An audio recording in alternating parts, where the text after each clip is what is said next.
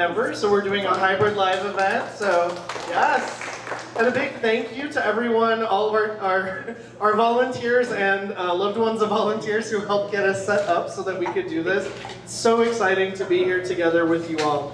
I'd like to introduce myself. My name is James Conley. I am the co-chair of the board of directors of the Gerber Hart. I am thrilled to see you all here. This is usually where I do my little song and dance pitch, but you know, we could not be here doing the things that we're doing without all of you, without your attendance, your time as volunteers and community members with an interest in us. And of course, you know, part of that goes and part of the things that help us keep our lights on and the doors open is donations of any kind. But donations don't just have to be financial. We have a lot of exciting things planned for the next couple of years already here at the Gerber Hart. This has been a banner year for us. We've been going through a lot of change. We've had the phenomenal Unboxing Queer History podcast, which so many people have done. Wonderful. That has been phenomenal. We have welcomed a new operations director for the library, Erin Bell, who is here with us right now. And we are celebrating our 40th anniversary as an institution. I know, I can't believe it. She looks so good. And we actually got to have our first major sponsored Pride Parade float this year. So if you managed to see us in the parade, a bunch of us got to march. It was really, really exciting. Hyatt Hotels worked with us. We got to design the float. They let us do all the stuff. It was really, really, really fun. So, you know, one of the things that I wanted to talk about is that, you know, in addition to financial things that people might have, if you're looking for end-of-year giving, if you're just looking to give out to an organization you believe in and that you love, if you see something in the exhibit today or hear something in this panel discussion that sparks a lot of joy in you, a lot of recognition. I know that's why I'm here. I was a volunteer for 6 years before I joined the board, and I can see us we have this propulsive nature right now, and that's what, you know, was so exciting to join the board this year.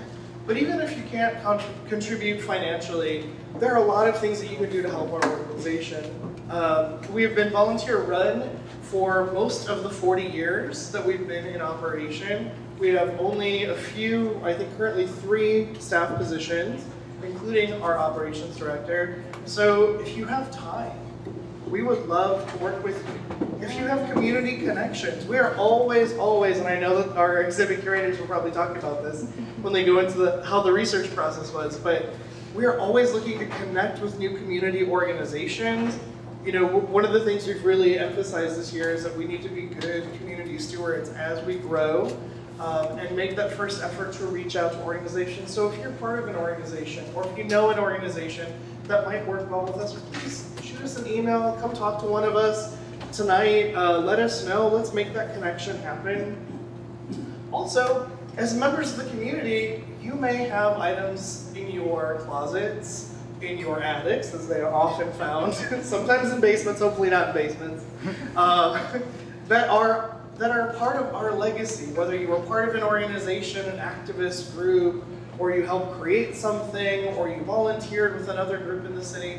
Those are all really valuable things to us, and if you're looking for a place repository for those things that can be climate controlled, take good care of them, and then make them available to the public in things like these exhibits, we would be so grateful to talk to you about those items. There are so many different ways that you can help Gerber Hart last another 40 years, and we're just so thankful for all of you being here today and for this opportunity to talk to you. So without further ado, I'd like to welcome you all to the exhibit, and I will pass on the mic to our real experts. Thank you.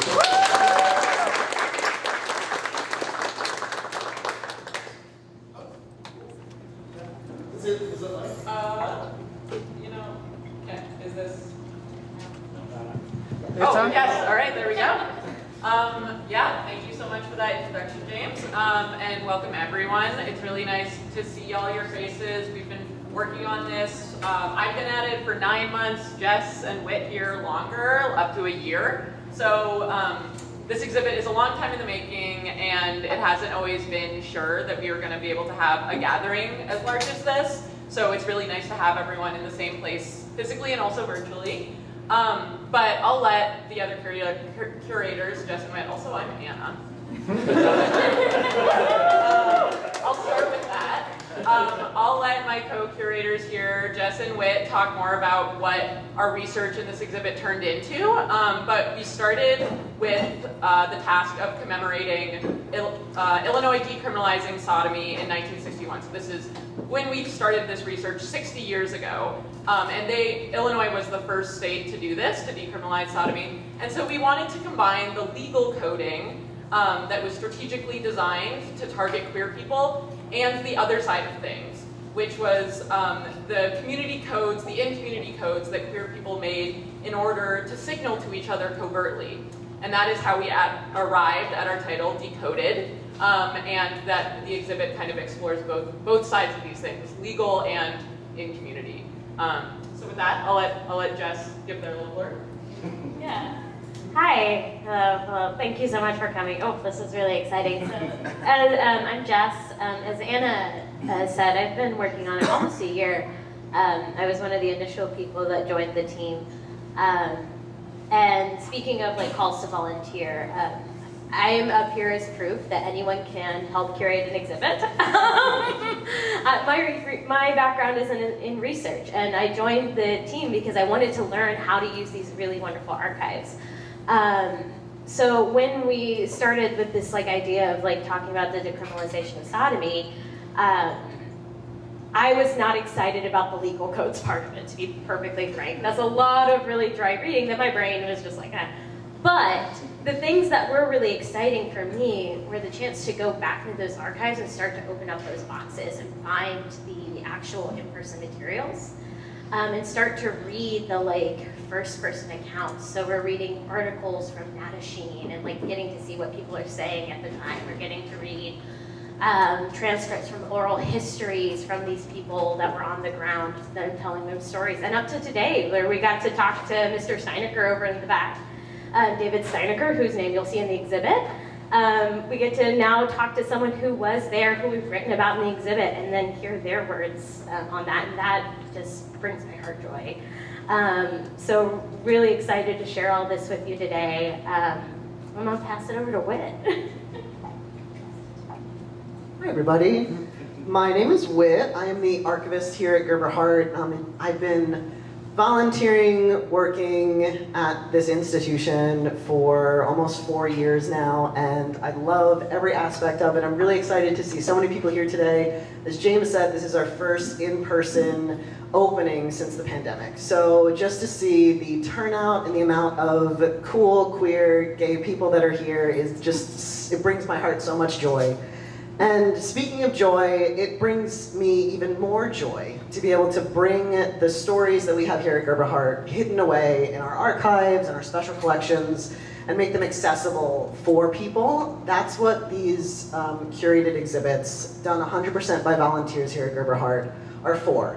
And being able to make those stories accessible is the first step in us learning about ourselves, feeling comfortable with our histories, celebrating them as well.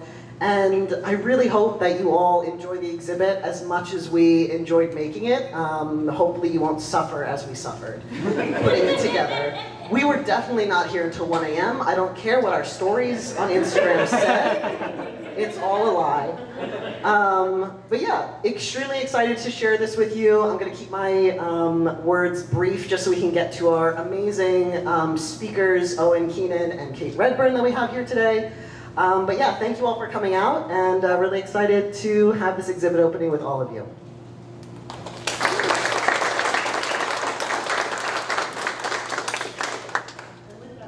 And with that said, our first guest speaker today is Kate Redburn. And actually, Anna, you probably can say just a brief introduction to Kate, since Anna worked closest with Kate, actually got us in contact with them to begin with. So Anna, do you want to just give Kate the briefest, most wonderful introduction, and then Kate, we'll hand it over to you. Yes, absolutely. So I first came upon Kate's name back this winter, maybe, I found you when trying to do yeah, research on history of queer coding and law. And then I came upon this person at Yale who is doing their JD PhD in exactly that. And I'm sure that they can say more about what they specialize in and what their current research is. But it's been really so amazing to be able to work with Kate, hear about what they can contribute to what we've been talking about, as well as just their own research and stories. I was reviewing their paper just this morning, and it was really inspiring. And we also, through them, were able to get in contact with some first-person accounts of people who were involved in these cases back in the day, and were the defense attorneys, and were the people who were being convicted. So it's such a pleasure to work with them, and so pleased to introduce them.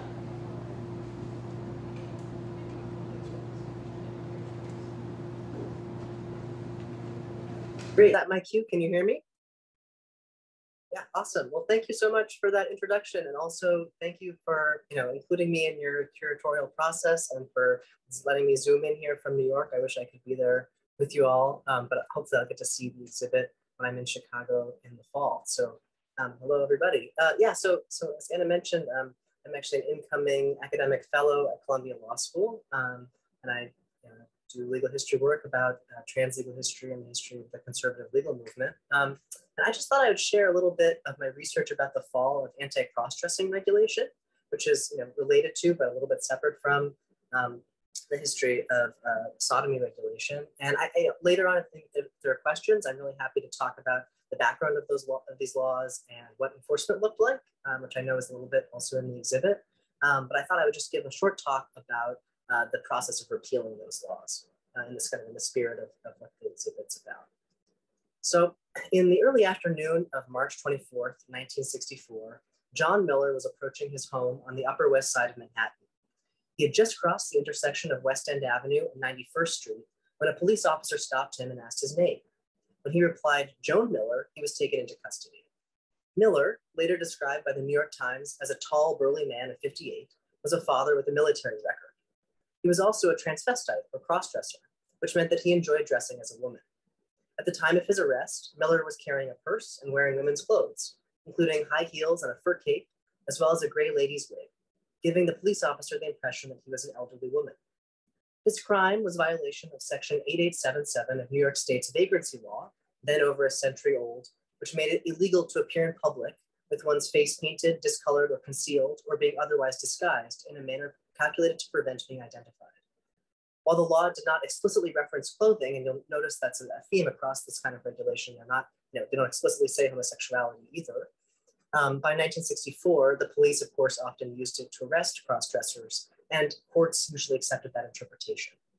But starting in the late 1960s, criminal defendants began to succeed in their judicial attacks on cross-dressing bans in a wide range of cities, from New York and Los Angeles to Toledo and Champaign-Urbana, and of course also Chicago, which is what I'm going to focus on here. They used constitutional arguments that were developed in other contexts, and defendants challenged the assumption that cross-dressing was a crime of deception or that it was associated with stigmatized homosexuality. Instead, they drew on the popularity of unisex clothing, movements for free expression, and what Joanne Meyerowitz has called the taxonomic revolution in sexology, to argue that cross-dressing could be a benign fashion choice, a protected expression of trans identity, or a necessary medical treatment for transsexuality. So by 1980, criminal defendants had successfully challenged anti-cross-dressing arrests in at least 24 cities, introducing courts to transvestite and transsexual people in the process. And as anti-cross-dressing regulation receded, those trans people built off the foundation of these challenges to make increasing affirmative demands for rights and recognition by the state. Okay, so why is it interesting to look at the fall of these laws? Well, historians usually describe gay and lesbian civil rights movement emerging from the ashes of gay liberation in the early 70s, and really only talk about the T being added on to LGBT in the 1990s. But I argue that instead, campaigns for trans and gay civil rights emerged separately, but in tandem around the same time. Gay rights lawyering in this period emphasized the idea that gay people constituted a distinct minority, or in the language of constitutional law, a discrete and insular minority. But in the archives, I found challenges to cross-dressing bans often succeeded without analogizing gender nonconformity to identity-based minority groups. So gender outlaws strategically deployed and obscured their identities, exploiting confusion about gender bending and playing off of courts' ignorance. These efforts met with mixed success. Courts began to recognize constitutional rights, but litigation also limited which gender outlaws would benefit. Examining their legal strategies offers us a window into that messy process of translating gender nonconforming experiences into something that courts could understand. And it also emphasizes the role that legal institutions, alongside social life and medical discourse, can play in shaping these analytical categories of gender that we still live with. So over time, one strand of gender outlaw experience emerged as a figure that courts could understand as a rights-bearing subject, which I call the trans legal subject. And that's the narrower version. So the longer piece that this all comes out of traces three major constitutional arguments that brought down anti-cross-dressing ordinances, which included void for vagueness and cruel and unusual punishment. Today, I'm going to focus on the line of cases that put Illinois at the center of the story. And those are arguments based in constitutional protections for free expression, derived from both the First and the 14th Amendments. So in the 60s, constitutional protections for free expression expanded to include new recognition of the right to control one's personal appearance. And some lawyers seized on those developments to argue that cross-dressing was a component of personal expression for their clients. By doing so, they were able to shift the legal meaning of cross-dressing away from its association with gender fraud and start to carve out protections for nonconformity of gender on its own terms. So I have to give a little bit of context about what the state of common law is in First Amendment and 14th Amendment personal expression law to make this case to make sense. So I'll try to be brief and succinct, but bear with me a little bit. Right, so in the late 60s, the Supreme Court was forced to grapple with the extent of First Amendment protections for a whole range of protests arising out of the Vietnam War. It ruled in 1969 in a very famous case called Tinker v. Des Moines, Illinois Independent Community School District that students wearing black armbands at school were protected symbolic conduct. And a really important part of that case was the court's assertion that the armbands were protected even though it made other students uncomfortable or might make the staff found it distasteful. And that coincided with a case a few years later called Spence v. Washington, where the court also found that a student had a right to fly the American flag upside down outside his dorm room under the First Amendment. So previous decisions had defined the limits of what constituted speech, but these cases expanded First Amendment protections to expressive forms of symbolic conduct, including some elements of personal appearance, right, like wearing an armband. Around the same time, federal courts are getting inundated with cases brought by public employees and prisoners and members of the military and also public school students against male dress and grooming codes. So their victories also helped expand constitutional protections for personal appearance under a different set of constitutional arguments emanating from the Due Process Clause of the 14th Amendment. These cases are often grouped together and called the long hair cases, and they culminated in Kelly v. Johnson, which reached the Supreme Court in 1976.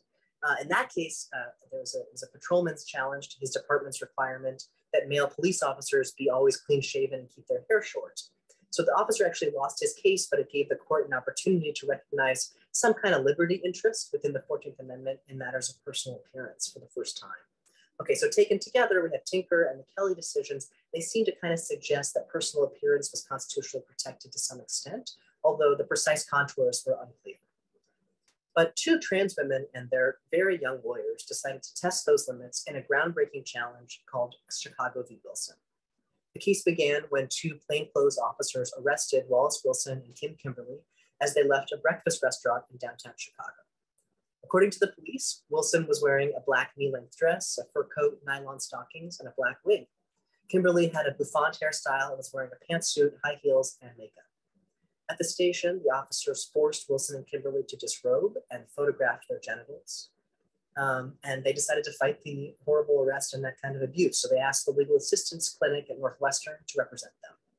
The legal team, which included a recent graduate, Thomas Garrity, and some law students, Wendy Metzler and Daniel Schwartzman, decided to really aggressively fight the arrest. And their legal argument was innovative in the ways it was both broad and narrow. So it was couched in capacious terms as constitutional protection for an individual's right to cross-dress. In other words, a broad protection that wasn't about their individual identities. It was this right to a certain kind of conduct.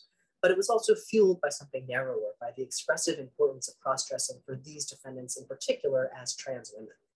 So they strategically highlighted the stakes of the right at issue, but they limited gender outlaws to that legal subjectivity defined by medical transsexuality.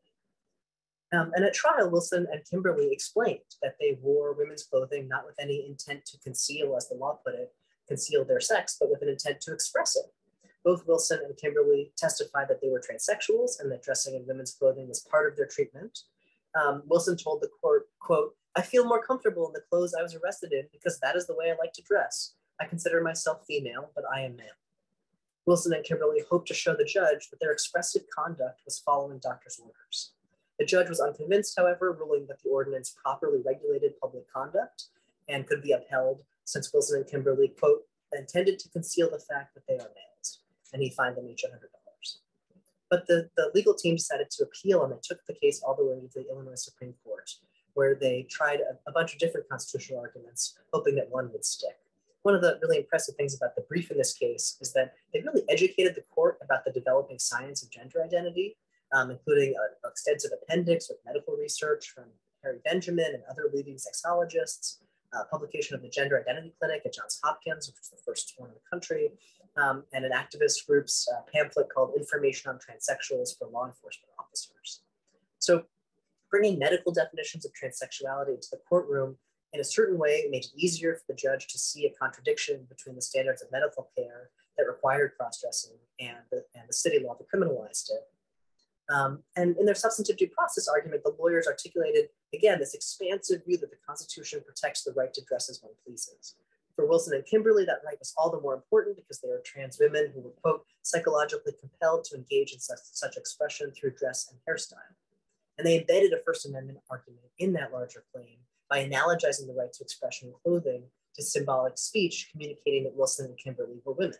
So in other words, cross-dressing was not an attempt to conceal their sex, but could be a part of trans identity. And they said, you can use the rule of Tinker to find that Chicago cannot suppress the idea conveyed by Wilson and Kimberly's dress, even if some members of the public don't like it. And so the Supreme Court of Illinois held that the Chicago anti-cross-dressing ordinance was unconstitutional as applied to people like Wilson and Kimberly, as applied to trans people, because it violated their substantive due process right to dress as they pleased. Justice Moran, who wrote the decision, actually conducted some of his own research on transsexuality in the law, and he cited 3 law review articles that hadn't been in the defendant's appendix for the proposition that cross-dressing was a part of trans medical treatment. And so the decision was really a landmark victory for trans rights. It is in a few textbooks, although I think it should be in a lot more of them. And it meant that the law could no longer be used to arrest trans people for cross-dressing in the city and started to enshrine a positive perception of trans people in the state law reporter. But there's another sense in which the defendant's arguments worked a bit too well. So as I've been saying, the lawyers really wanted to underscore the liberty interest in clothing and that it had particularly deep stakes for their clients. So they conveyed cross-dressing as primarily a part of medical treatment for transsexuals. And that logic structured the decision, which had the effect of limiting its protections to cross-dressing motivated by transsexuality as a medical pathology. In other words, legal legibility came at the price of a limited trans legal subject. If you didn't fit the bill of a trans person seeking particular kinds of medical interventions under, and with the approval of medical authorities, it would be much more difficult to get these kinds of protections. So, it really reinforced the idea that trans identity was determined by doctors and therefore implicitly defined against other gender outlaws. But it did defend the liberty to choose one's clothing for a significant number of people who were targeted by police quite actively. So, zooming out from the case, what can we take from the broad sweep of challenges that gender outlaws brought to cross-dressing bans? And I think one of the most exciting things is being able to identify a distinct trans legal movement. What really sets trans legal history apart in this period is not that they're the targets of cross-dressing prosecution. There were lots of people who we would not now call trans people, people who identified as gay or otherwise non-conforming, who were of course arrested under these laws. And nor is it really original, the constitutional amendments that were used by the lawyers. I think what's original and interesting here is that there's the expansive legal imagination whose arguments encompassed a wide variety of gender outlaws, and the fact that those arguments sometimes won.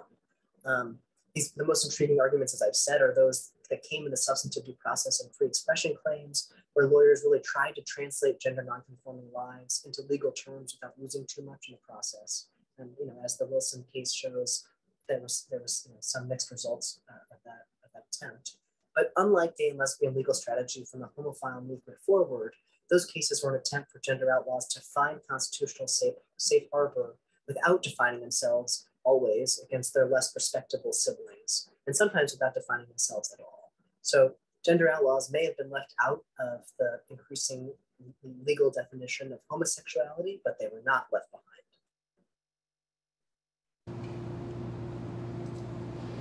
Thanks, Gabe. Thank you.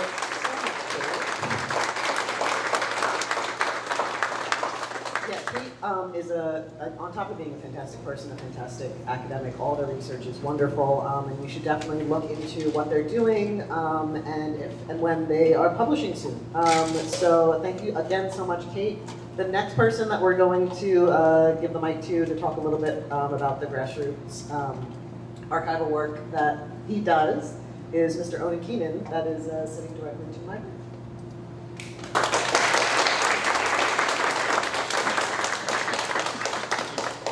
Thanks, everybody. Is this okay to hear? Yep. Okay.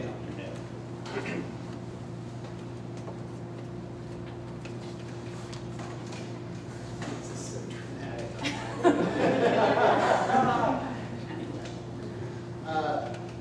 Let's try this.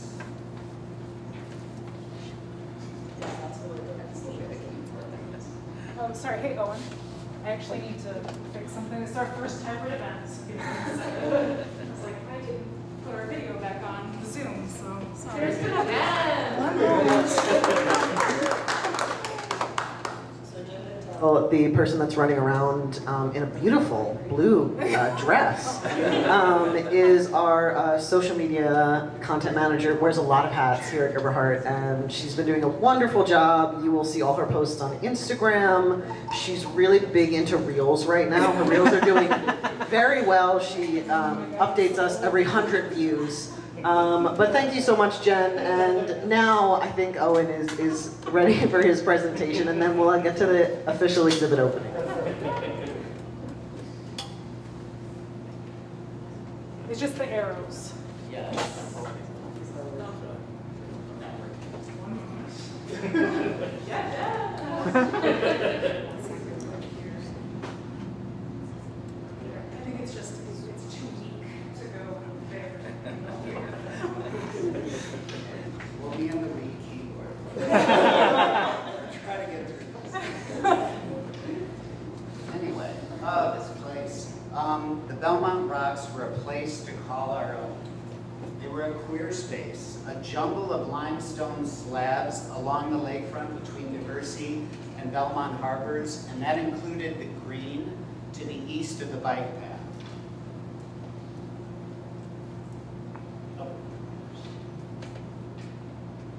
Okay, so the rocks were a place to call our own even before Stonewall. I've gotten a couple earlier photos, but this one's from 1962.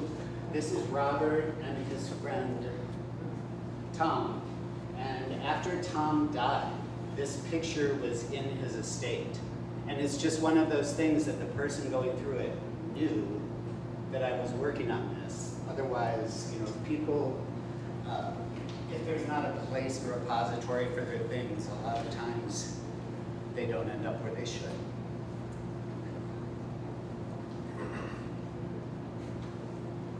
Oh, come on.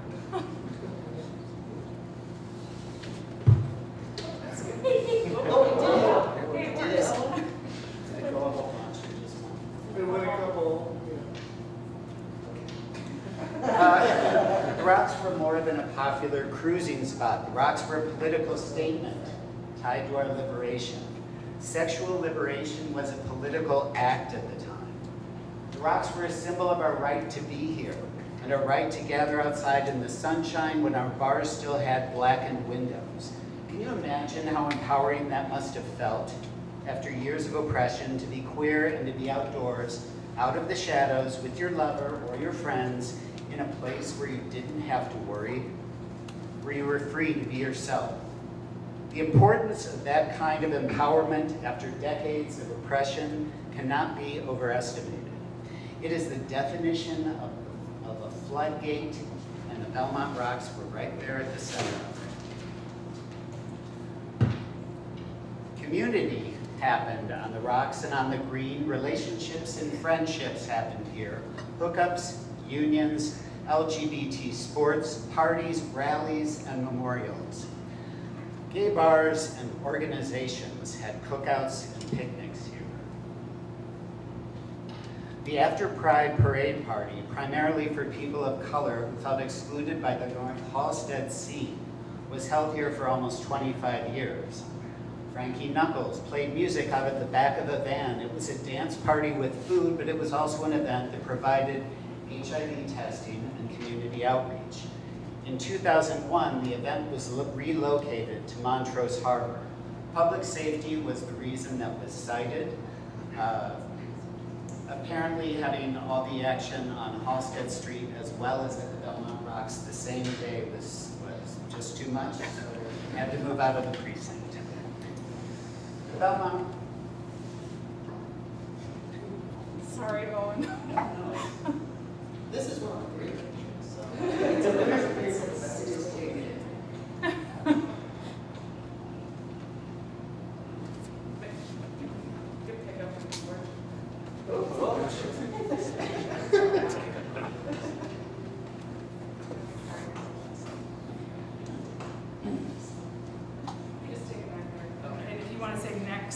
Or wave your hand. I can.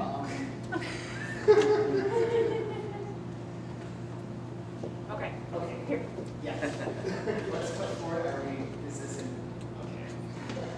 Okay. Thank you. Belmont Rocks. Next. Belmont Rocks were a place that our community called home. Next.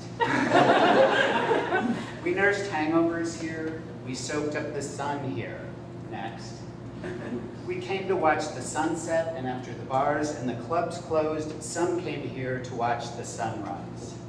Next.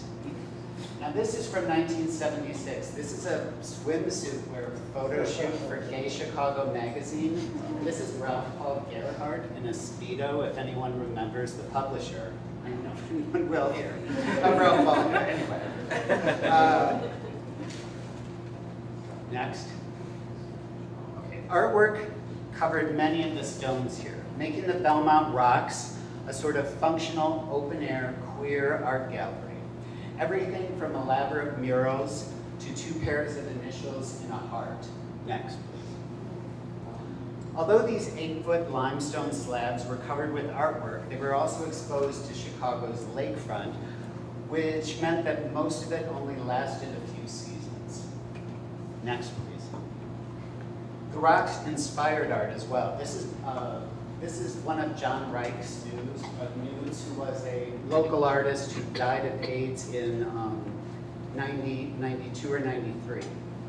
And this is his painting called The Belmont Rocks. And he did the posters for the Broadway Art Fair. A lot of times he did a lot of nude sketches. Next, please. This is a piece called The Belmont Rocks by Buena Silva. And something I haven't talked about, but you can see right here, this is a gun club that was just to the north of Diversey Harbor. And that closed in 1991, I guess when they refused to clean up some lead that was in the shot and the skeets that they were shooting into the lake.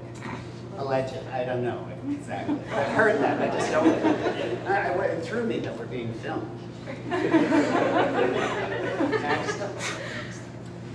Sometimes the rocks were just like her. I mean, look at this incredible photo. It just doesn't even seem real.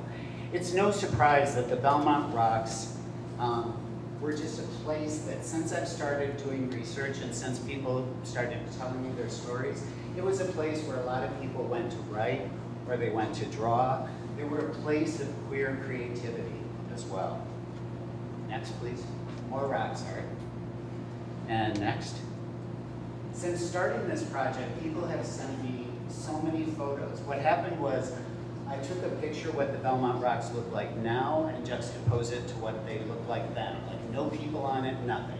And just said, are the rocks dead? And then people started responding when I started sharing more photos with their photos and stories. Next, please. Okay. So this is my transition photo. These two guys in the Glory Hole Speedos, which was a bar,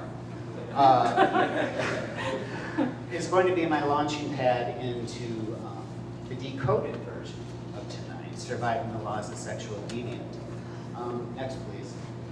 So thanks to Gerber Hart, not only for the invitation for tonight, but also because this invitation made me look at the Belmont Rocks in a completely different way. I used to think, people ask why did they happen here? And the easy answer is always because it was close proximity to a large gay population.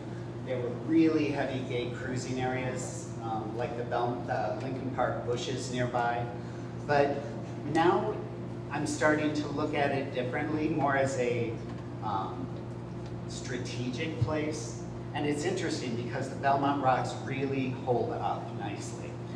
First of all, to get through this, it has to be emphasized again and again that it was not a surveillance culture. That changed everything. The fact that this place could exist and people could go there and not be recorded being there, photos, but like very little film footage. Joan Jett Black did her campaign photo there. One of her campaign photos at the Belmont Rocks, but I think that's about the only film footage. Next.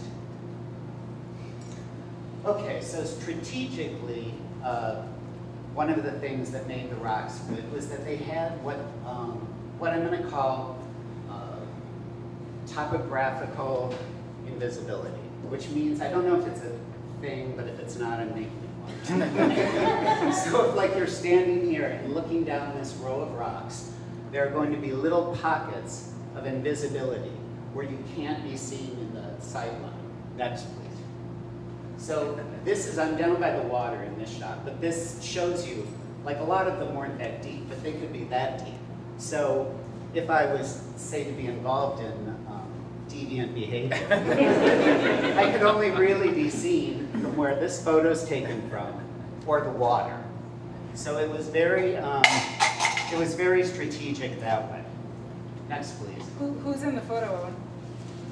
Who's that in the photo? That's me. Yeah, Owen tried to really just slide that one in. No pun intended. Anyway. and when you start to think of it as a fortress, it kind of really holds up. I mean, you've got the Belmont, or the Diversey Harbor to the south, you've got the Belmont Harbor to the north, you've got the water to the east, to the west you have a bike path, and then you have that long stretch of green. Next, please. Okay, so these guys on the top row, okay, yes, this one is probably cruising, this one, yeah.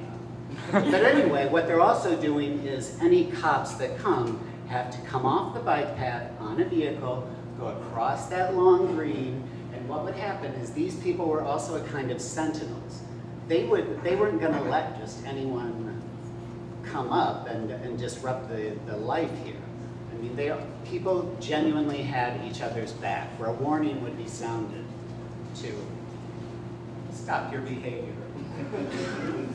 Next, please. So if the cops did come, like I said, there would be a warning sent out for people to stop their behavior. Okay, next, please.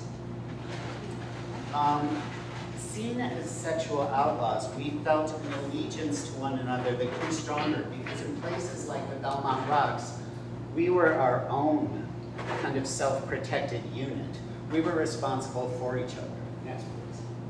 So it wasn't a venue or a bar, it was all of us kind of working the door and playing lookout for some degree. Next, please. Okay, these next 4 pictures were taken by Jerry Pritikin in 1975. And this is an arrest at the Belmont Rocks. So this guy in the Speedo is getting led away in handcuffs. Next, please. There he's getting handcuffed. Sorry, but that's me. There is the presence, the police presence. Next. And there he is being put in the police car. Now, according to what was told to me, can anyone get, and if you know this, because I posted about it before, don't answer, but can you guess what he did? He was selling sandwiches on public property without a license. So he was led away in a Speedo to town hall. But I mean, look, what could he possibly, what was in his picnic basket? to have that kind of presence, it's crazy. It's insane. And I mean, the thing is like, the fact that it wasn't a surveillance culture means stuff like this is completely rare. Because not that many people had a camera, and it wasn't exactly an era where, you know, a lot of people were willing to maybe photograph things like this going on. Next, please. Above all, the Rocks were just a queer space with a key role in the evolution of Chicago's LGBTQ history and an important chapter in our social history, at risk of slipping through the cracks. Next, please. Places like Gerber Hart preserve our past. It's our responsibility to maintain and preserve our history for future generations of LGBT folks. I mean, future generations aren't going to do this for us, and especially at a time when, you know, most people want to shove us back in the closet. Not most, I shouldn't say that. When certain entities want to shove us back in the closet and nail it shut. Next, please. But, you know, these people need to know that we've faced greater challenges. The lesson from our past, and one we need to hear today more than ever, is that we are a community of survivors, and our story is one of perseverance and strength. In 2003, the Belmont Rocks were bulldozed as part of the shoreline revetment by order of the Army Corps of Engineers. Next, please. So the Belmont Rocks are gone, but on June 2nd of this year, AIDS Garden Chicago opened in that green area that's adjacent to where the Belmont Rocks were. So the garden seems a fitting place to sort of, I don't know. The Belmont Rocks are gone, but it's a way to sort of continue the importance of the place in the community. So that's really what I have right now about this iconic place known as the Belmont Rocks. And if you want to find out more, the easiest place is there's a Facebook page called A Place for Us LGBTQ Life at the Belmont Rocks, where I try to keep everything. And then I post a lot of stuff too on Instagram about the rocks. Anyway, thank you for having me here this evening.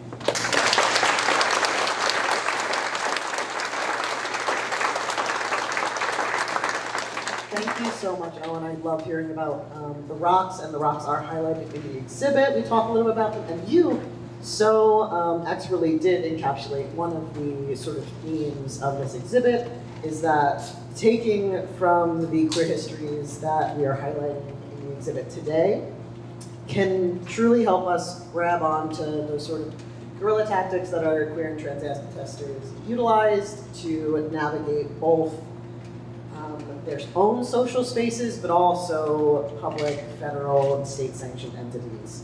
So as of right now, we have a few minutes before we're going to officially open the exhibit. So if anybody has general questions about Gerber Hart, if you have any questions for Owen or anyone here on the panel, anything about the exhibit itself, this is the time to ask it. Anyone on Zoom as well can also pose questions. So the floor is open. I'm actually going to call on a local celebrity. Mr. David Steinecker, would you like to ask a question? I saw your hand go up. No, there's an interesting aside, because I'm older than anybody else here. the rocks were also... David, I think we're going to bring you a microphone, and because there's so many people here, we're like, oh, we might not need a microphone. No, you all showed up, so everybody that talks today is going to get a microphone. So thank you. Go ahead, David. Okay, I don't know much about these things. But anyway, the rocks were also the location of a naval missile site that was there until the middle 60s, which is when I was introduced to the rocks. And it's just an interesting aside, and it was kind of fun to see the flirtations between the men in uniform and some of the men. That is an awesome little bit of anecdotal evidence. Have you heard stories? Owen's heard stories about the Nike Missile Center. Anybody else have any anecdotes if people are here that experience the rocks or have certain ties to this exhibit? Sir in the back. I have a question for Owen. Owen, where did you, how did you acquire many of these photos? Like I said, when I posted the original photo on Facebook comparing the rocks today with what they were like, I got home that day and then I posted probably like 5 or 6 pictures of my friends there. And then I said, you know, people started responding, and then it just became sort of a thing where I said, okay, you can put up a Facebook page that's going to be called A Place for Us, and I'll keep them there. And then originally, it was going to be this big, incredible scrapbook to the community. And that's a matter of funding, because getting any kind of book about this, it would have to be in color. And the thing is that many different types of photography, it would just outprice every person who would probably want the book. So right now it's in the process of looking for a grant. Anyone? And that's a bigger testament to having these accessible online, but also highlighting them in smaller exhibits like this to get people to come and be able to enjoy them, and also you get to, what? I just wanted to add one more thing, is that with doing that too, I didn't mean to say that it had been such a long, it was more like everything was going along at kind of a pace, and then, you know, COVID happened. Yeah, exactly. Put a stop to a lot of things. Yes. Anybody else have dying questions in the audience? Of course. Real quick, because it seems like the opportune time. Before I failed to mention how you could donate. As Owen and our team mentioned earlier, it's, you know, all of preserving this history, it takes money, it takes a good environment where we can control the temperature and the humidity of the space, so we can make it open and available to researchers like these wonderful people to my left here. So, if you feel so inclined, we've got a lucite box there at the bar. That if you have cash, you can make a donation. We also have these fabulous, yes, our bartender is giving us a chance. Thank you for the incredible service tonight. We also have a QR code, which you'll find around the library tonight, so you can make all sorts of donations. I do hear you get extra drink tickets, depending on your donations. But really, I mean, it's so important because, you know, in the next coming years, we want to be able to expand our staff so that we can continue to do things like this. We will be looking for a new home eventually, so, you know, to house all of these things.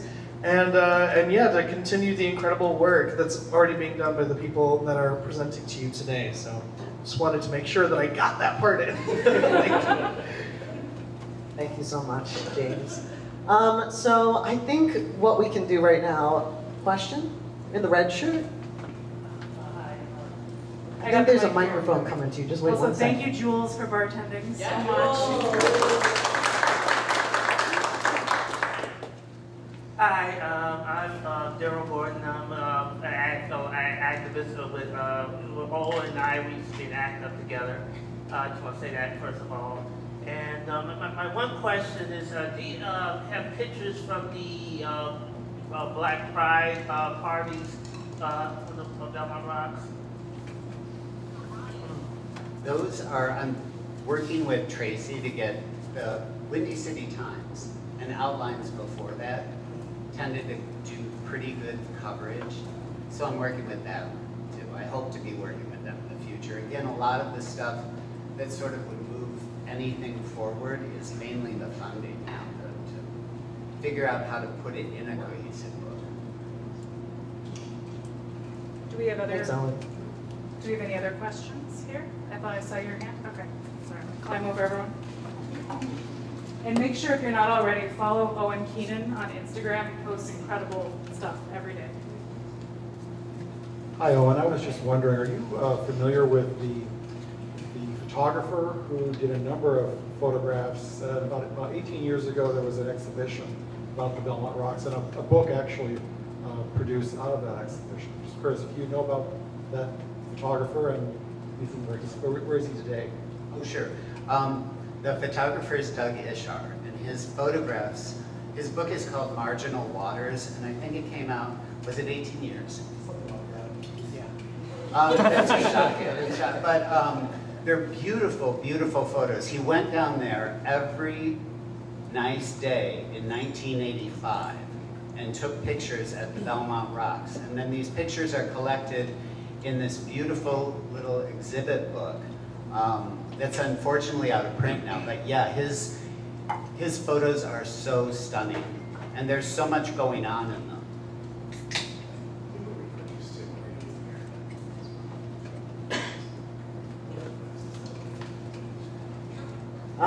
So, any other questions?